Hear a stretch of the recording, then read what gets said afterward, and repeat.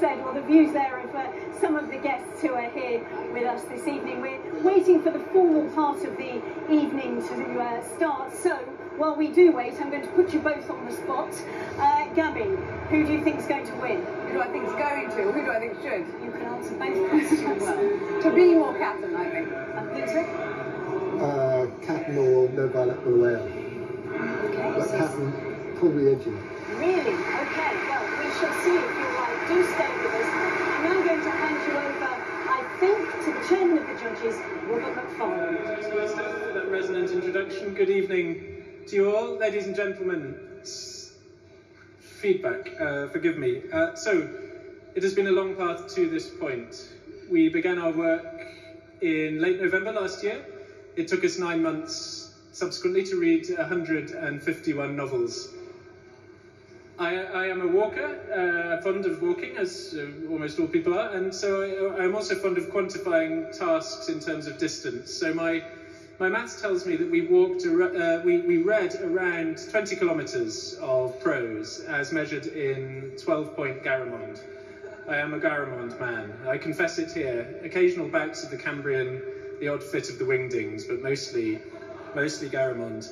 It was an exhausting and a fascinating journey. Along the way we met missionaries, scientists, priests, jihadists, mothers, brothers, fathers, siblings, mystics. We met many murderers, many and almost all of them had fancy prose styles, to borrow from Vladimir Nabokov's famous line. We read sci-fi, spy-fi, cli-fi. We read lit-fic, hist-fic. We read dick-fic, detective fiction, a little of the other. We read Gumshoe, we read Screwball. We passed through landscapes of great strangeness. We were, by turns, amazed, saddened, bored, very bored,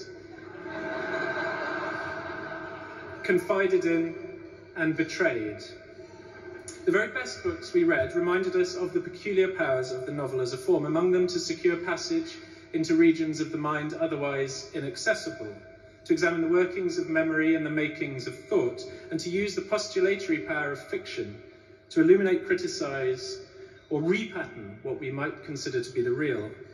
Some of you will know, and I thought of it often, Milan Kundera's lovely little apothegm about the novel. He says that the novel has knowledge as its only morality as a form. What does he mean by that? I think he means something along these lines, that true novels discover what only the novel can. Not the TV miniseries, not the newspaper column, not the historical essay. To survive and thrive, the novel must continue to discover what only the novel can discover. Those books that we have celebrated in our long list and our short list brilliantly fulfill Kundera's demand.